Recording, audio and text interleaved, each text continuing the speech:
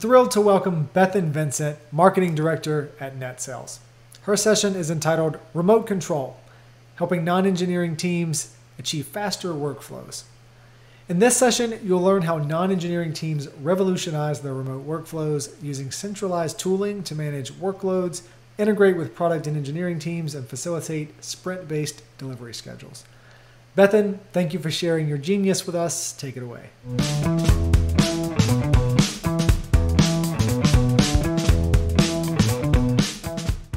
I'm Bethan Vincent. I am the Marketing Director at Net Sales. We are a product and software development consultancy based in York in the UK, hence my accent. And I'm here today to talk to you about improving remote workflows for non-engineering teams and delivering things faster and more efficiently, and sharing some of my learnings from the past 4 months, because let's just say it's been interesting and I'm fairly new to remote life. So to give you a sense of the past for Bethan. So as I said, I live and work in the beautiful historic city of York. And this is York on a very sunny day. In the UK, I've got to admit that doesn't happen every day. Sometimes it's quite rainy and cold. But my commute to work was very much, I walked into work, I walked along the bridge you can see in the background here, and then over to our offices, which are just behind the wall you can see on the left-hand side. And I probably don't need to go into too much detail about what happened in the beginning of 2020, but let's just say my commute stopped. I, like much of the UK who could work from home, worked from home from March the 16th.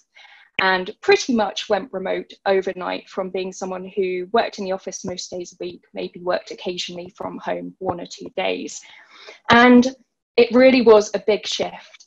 And it taught me a lot about how to be resilient, how to perform under pressure, and how to take some of the lessons and learnings I had from pivoting a team to an agile setting, a marketing team to an agile setting, and almost how that kind of set us up to actually thrive in the remote world. So if you're interested in kind of how to move a team over to a remote, agile setting, who's a non-engineering team, I actually did a talk about this at GitLab Commit San Francisco back in January. So please go and check out that video. That goes in kind of the nitty gritty how to do it. But this whole process really kind of was an inflection point for me. It changed everything from the way I felt personally about my work, and a lot of this talk is inspired by, I guess, my kind of personal challenges over the last 4 months, but also some of the changes we made just to make sure that we could continue to thrive and survive in a remote setting. So as an organization, I think, well, all organizations have had to think about these 4 things over the past few months. And these are the order of priority. I think they've been relevant to us at Net Sales and other organizations we've been working with and seeing. So number 1 has been agility. You know, most organizations have found their business landscape completely disrupted and have had to have that room for maneuver, because I think that's how agility is different from speed, but we'll come on to that. Have that room for maneuver to basically change what they're doing, pursue a new line of business, change their service, release new features, you know, to move towards a customer base who's maybe slightly different or looking for new things. And just to share a little bit of an anecdote about this. So here in the UK, we have a organization, a company called Primark. They're a fast fashion brand who primarily do kind of retail, essentially. And they only have ever done retail in terms of physical retail. And obviously at the beginning of the pandemic, they found all of their stores were completely shut down. And because they'd never thought about or invested in e-commerce, they literally lost billions of pounds overnight because they couldn't serve their customers and they had no way of pivoting to serve their customers. And I think even if they had, you know, a small e-commerce offering, they would have had to completely transform overnight and have that speed to be able to move everything online. And that's where speed comes in, has become really important.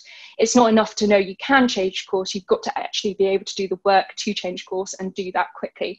And again, for most people, it was kind of an overnight thing. This was all very unexpected. And that comes on to kind of resilience. As I said, the past few months personally have been very hard for me. I think they've been hard for a number of businesses. I'm sat here in my spare bedroom, which I barely leave anymore, and have the resilience to kind of continue doing good work, try and kind of reach our goals and push forward has been really important. So it's resilience in the sense of your personal resilience as a person, as a human, and also resilience in terms of your resilience as an organization.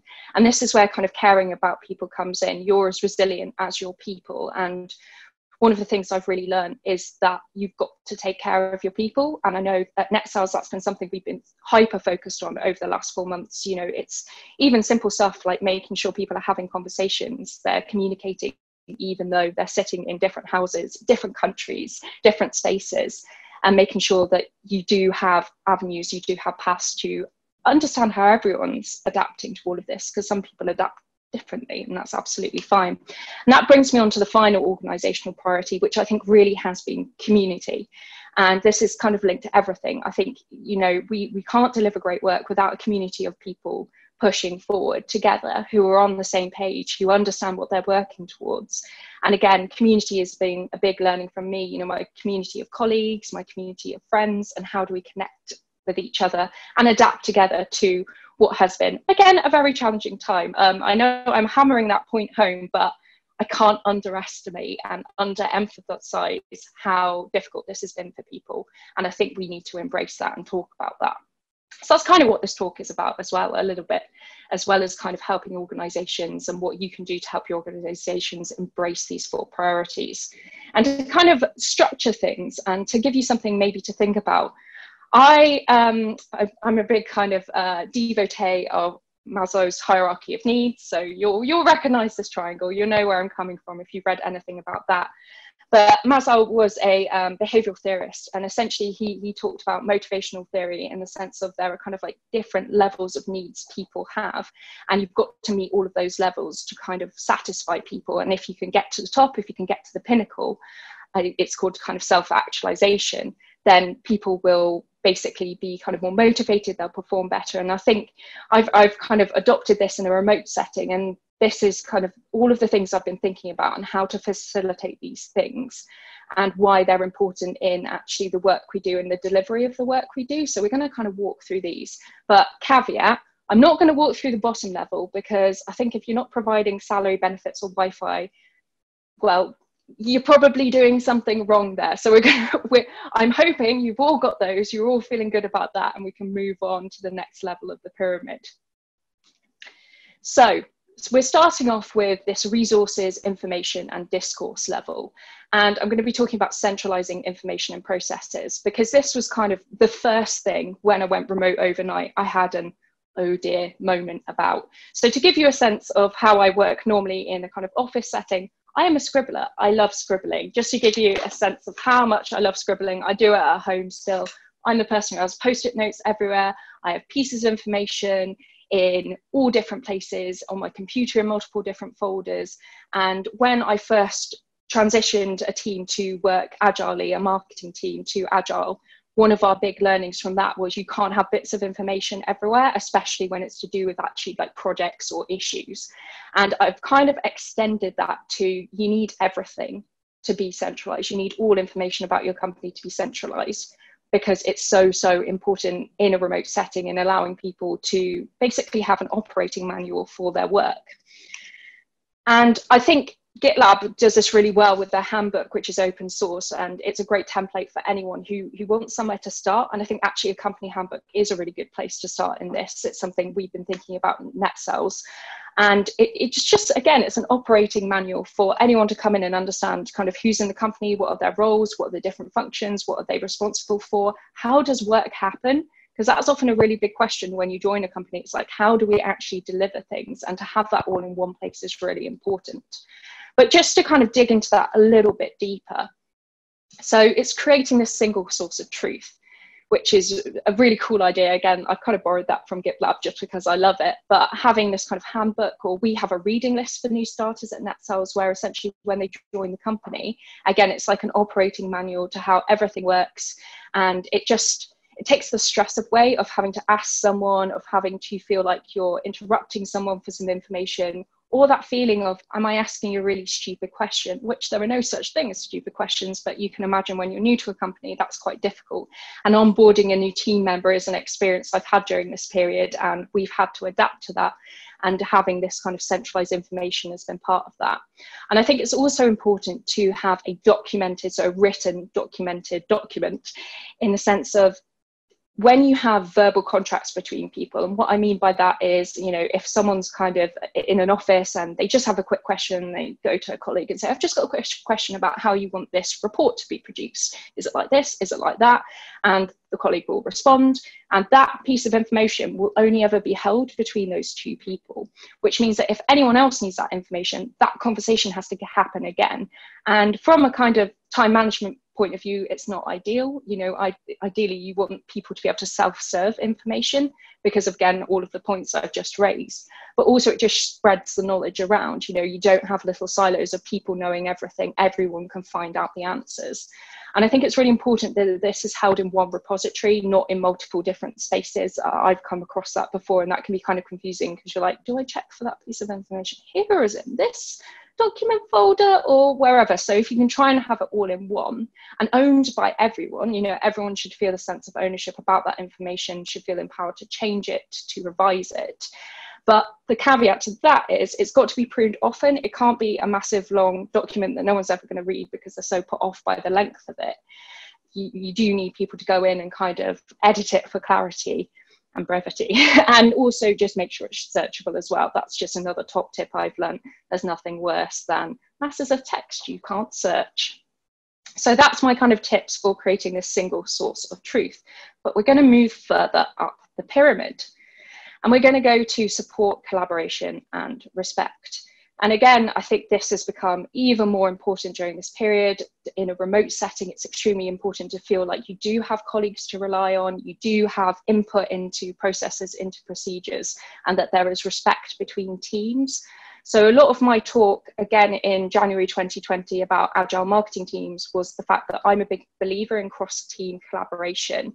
All of the organizations I've worked with who have unlocked that have massively improved their especially development processes, but also general kind of delivery across the organization. They've just shipped stuff faster because people can kind of work stuff out a lot more quickly. They can collaborate, if marketing needs to provide copy for a certain web page or, for an app screen, then it can just be integrated into the delivery workflow instead of it being like a separate little process that always seems to take forever and no one knows quite when it should happen or who should be commissioning that work. So these are my tips around cross-team collaboration. I think firstly, you've really got to break down the work and have an overview of the work every team does. What I love is having, Kanban boards where you can see exactly, what's open, what's in the backlog, what's in progress, who's it assigned to, what different kind of areas of responsibility are assigned to. This is, again, the GitLab product marketing board. I love stalking GitLab stuff and seeing what they're up to, but I'm just sad like that. But you can then see when stuff is closed, and I think every team should have this kind of visibility into other teams. And I've found it really important, if I want to get something from the development team and I need their help on a project, if I can go in and see what they're working on and actually see, oh gosh, they're quite overloaded, or they have a little bit of an opening here, maybe in front end, that just helps me with having a bit more empathy for what they're working on. And that's really the core component of cross-team collaboration for me, is empathy. So these are some other tips on kind of collaborating in between teams. I think teams have to define their work. Obviously, everyone's kind of got domain expertise, and this idea that teams own different areas, departments own different areas, I'm not taking that away at all, but it's this idea that teams define, but everyone collaborates. And again, this has become even more important in a remote setting where it's sometimes more difficult to collaborate. But if you can see what everyone's working on, you can see that, work is happening. I think that's a fear for some more traditional organizations, that they're worried if we're all sat at home, we'll just be watching Netflix. And I don't know about you, but I'm absolutely sick of Netflix now. But, if you can see what everyone's working on, it kind of makes everyone accountable to each other, which is nice. You've got to open up your backlogs. I think there's no way around that. I'm a real believer in radical kind of transparency. I think there should be nothing to hide because you're all working for the same goal, right? But you've got to define clear areas of accountability with that. so you've got to understand, for example, what is marketing responsible for? How should you engage with us? How do we like kind of information passed to us? How do we kind of prioritize our work? And again, it's about having empathy for other teams. You've got to make it easy for teams to contribute to each other. And I'm not just saying, this idea of opening up the backlogs, that everyone should be kind of flinging in issues into other people's backlogs willy-nilly. I actually, in the past, worked with a product owner who was so sick of that they closed the backlog to everyone but themselves, which was an interesting experience. But you get around this by having clear rules of engagement, having almost kind of service level agreements between teams where, this is how you contribute to our backlog. This is the information we need. We need very clear acceptance criteria. This is how we will prioritize that work and deliver it and feedback to you that work's been delivered. That, again, it's all about empathy. I can't stop going on about empathy enough because it's so, so important. So again, we are moving up the pyramid and we're getting to accelerating delivery processes. So, that's the central core kind of premise of this talk, is that speed and agility are really important. So we've got the sense that, everyone's got the information they need within an organization. Teams are starting to collaborate together, which is really great. And then how do we actually deliver the work quickly? And how do we pivot? How do we accelerate things in an era which is so ripe for people to be shipping new ideas, shipping new things? What is that famous essay? It's time to build, so let's get to it. So again, this is something I'm a real big believer in, that any team can adopt Agile.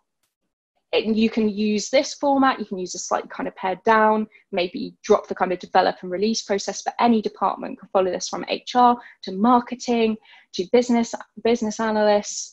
It works for everyone. You just maybe have to tweak some of the kind of parameters a little bit, but you should be encouraging people within an organization to work on a hypotheses basis. So instead of kind of traditionally what you would do, especially for marketing, is you'd lay out your work for the year ahead. You'd be like, this is what we're going to deliver Q1, Q2, Q3, Q4. Now, if I'd done that at the beginning of this year and kind of said, okay, this is our roadmap for the year ahead, these are all of my kind of assumptions about how everything's going to go, I would have quickly had to revise that. And I think because the situation is so uncertain, it is so changeable. I mean, even before COVID, you could argue things were moving so quickly that you had to be agile. This is the operating model of the future. I mean, lots of people had already embraced it, but if you haven't, or certain parts of your business haven't, it's time to rethink that. And it's about giving people freedom to iterate. And as I've said, Agile and Scrum isn't just for engineering. So I ran a full marketing team on Scrum. Yes, we changed some parameters, slightly changed some of the rituals and the artifacts, but we made it work for us. And we just tweaked it. We almost had kind of a build, measure, test, learn process within our delivery process. Anyway, we're getting a bit meta here, but you've got to empower teams to experiment. And this is, again, kind of a cultural thing with organization. It's about community, it's about empathy. And I know kind of in Silicon Valley, failure is something that's very much embraced. I think that's a wonderful thing. It's not always been something that has been embraced everywhere I have worked, especially more within the UK, and that's kind of a cultural thing, and I'd love to see more companies do it. One of the reasons I love working for NetSales is we are kind of told to try new things, and if it doesn't work, as long as you've learned something, that's absolutely okay. But you've got to have that kind of senior leadership kind of telling people that it's okay, and not just telling people it's okay, demonstrating it for themselves as well, kind of showcasing people acting and leading. And one of the other things, I think experimentation is great, but you've got to have things to experiment on. You've got to have hypotheses. And this kind of goes back to very early in my career when I worked much more in a kind of customer service role. And we were dealing with customers every single day, customer complaints, customer problems, what customers needed. We were getting all of that information. And it was to do with kind of retail. And customers would often ask us for this certain kind of addition to a product. And we were kind of like, oh, that's really interesting. Should we tell our manager? And hopefully they can escalate it to the head office. Well, our manager never knew who to escalate it to. And whenever she tried, she got blocked. So that really vital piece of information just was kept within our team, just because no one had given us a clear kind of process to kind of send our hypotheses to the people who could action them. And I think this is something organizations can always improve on, is, are you asking everyone for their feedback? Do you have clear ask for that feedback? And do you make sure that feedback's been actioned on? Because it's not just enough to kind of say, you know, we want everyone's opinions, we want everyone's thoughts, we want to make things better, but nothing ever happens. That's quite demoralizing in my experience. And this is where kind of the final point is, you know, we've seen this phrase bandied about a lot. It's not just mine, but delivery is a culture, it's not a process. It is more than just your procedures, more than just your software. It's your attitude. It's your kind of giving people permission to do interesting things, to do new things. And again, as I said, this is the time now to be doing things differently, to try new things out. The companies that survive this are going to be the ones who are doing that and doing that well and able to push it through. So we're getting to the top of the pyramid now and connecting our work with the bigger picture. And this is about mission, this is about meaning, this is about purpose. And this again comes from a very kind of personal reflection over the last 4 months where, again, stuck in these 4 walls, I've sat here and I've kind of thought, what am I doing? What am I doing with my life? Sounds pretty heavy, but yeah, those thoughts did go through my head.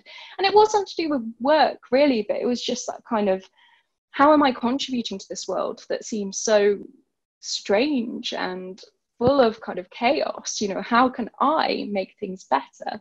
And I think work is such an important part of my identity, of most people's identity. You know, I spend however many hours a day doing this, sometimes more hours than I'm sleeping, and I want it to be worth something. You know, I want to feel like I'm contributing.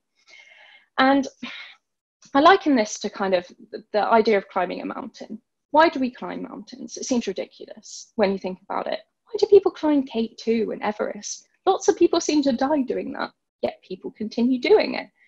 And it's because we want the feeling. We want to know what it's like when we get to the top. You know, we want to have that view. We want to be able to look back on how far we've come and have felt the mileage, but have got somewhere. And I think a lot of organizations operate with the peak of the mountain obscured. You know, they're telling people to kind of deliver work, deliver faster, to work better, work smarter, but there's no sense of where you're going. And it's really hard to climb a mountain. And that is the task that is ahead in some ways of us. You know, a lot of us aren't working on easy problems, and that's kind of exciting, but we've got to know what it's going to look like when we trudge up there. You know, what are we aiming for? Otherwise, it's just going to feel endless. You're never going to know where you're going. And I think the best companies and the companies that will really inspire people to do their best work will remove those clouds and kind of say, this is the peak. And it doesn't have to necessarily be that kind of BHAG goal or North Star mission, but it's just like, this is how we're helping the world. This is how we're contributing. This is your part in it. And that's what's going to look like when we get up there. We don't know for sure about that, but that's what we're aiming for. And I think you've got to answer the question now of why work for you? What are people contributing to? What does success look like? And this is slightly tied in with recognition as well, but you've got to celebrate things. You've got to celebrate achievements and tell people, you know we've done something really good when this happens. And this is about having very clear kind of milestones, having those epics, and kind of bunching up work so it displays a bigger picture. And that's why I think it is important to track and celebrate milestones. At the moment, I'm working on a massive project which has taken over a good kind of couple of months, but I know when we kind of push the button and we go live on it, it's going to be amazing. And yes, I'm going to celebrate that with a glass of wine and celebrate a good job done and tell the rest of the team, excellent job done. And no, that's not our kind of like main mission, main goal, but it's breaking it down to smaller chunks and giving people a pat on the back, even if it's just good job. That's so, so important. And we have to feel part of something. I think that's the really big learning for me from all of this. I know I need to feel part of something bigger than just myself sat in these 4 walls. I want to feel like I'm part of a community, feel like I'm part of a company that's going somewhere. And I'm lucky that I do, but that is a huge motivation in terms of getting people to deliver good work. You know, you do your best work when you're really invested in something. So just to recap, this is my remote hierarchy of needs. Hopefully it's a really useful tool for you to think about your work, your organization, how you kind of operate, and maybe some of the areas you're slightly stuck on that you could improve. And I've outlined some of the steps I've taken and I've kind of learned throughout this whole process. but hopefully that's useful. And as I said, I'm Bethan Vincent. If you want to find out more about net sales and some of the exciting kind of tech stuff in the UK we're working on, if you want to know a bit more about the UK tech scene, then do follow us. And if you want to kind of give me any feedback about this talk or ask any questions, I'm going to be in the Q&A, but I'm also on Twitter as well, and always happy to chat to people. But thank you so much. It's been an absolute pleasure to be here with you virtually.